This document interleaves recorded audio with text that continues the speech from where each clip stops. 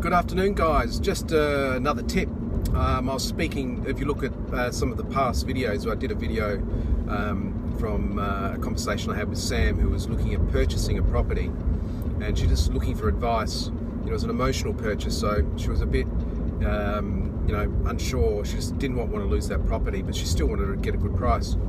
Just want to let you know that I'm a buyer's agent as well. So what's a buyer's agent? A buyer's agent is someone that does all the negotiations for you to purchase the house.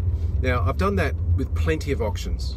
All the people that I've done that for you out there, please reply if you can and let them know what type of job I did, because I do know the law, I do know how all that works. So auctions are brilliant. I know how to slow down the auctions. I know how to really work that side out of it. The other one is purchasing for investments, a no-brainer. I do the research, I do the